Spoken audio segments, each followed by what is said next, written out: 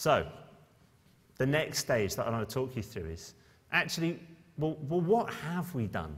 Really, what have we done for our customers recently?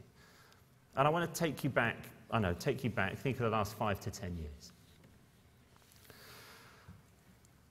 There's two things which really kind of irk me, really kind of get to me. And that's the way that we've measured. The way that we have measured our most significant customer interactions over the last 5 to 10 years, and probably still do in many instances.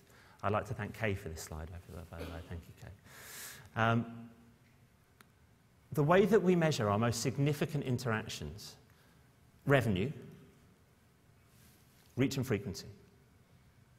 There may be some others in between, but these are the things that are most valuable and most voluminous of customer interactions are usually measured by. So what kind of things, what kind of behavior is that going to motivate? You get what you measure.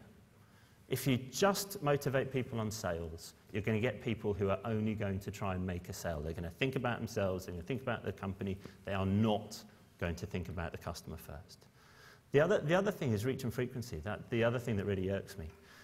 Reach and frequency, at its very essence, and I'm sure you guys already know this, but at its very essence, what it's saying is we believe the way that we will make money is by saying the same thing over and over again to more people. That's what reach and frequency says. I don't believe that is a way that we can get a very sophisticated customer base in order to change the way they think and feel about our products by just saying the same thing over and over again. But these are the ways that we approach our interactions with our customers.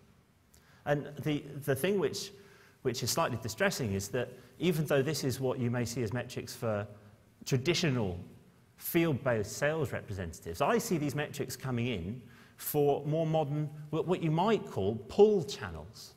Reach and frequency and revenue for a pull channel, saying the same thing over and over again and expecting money as a result. I don't think it's going to work.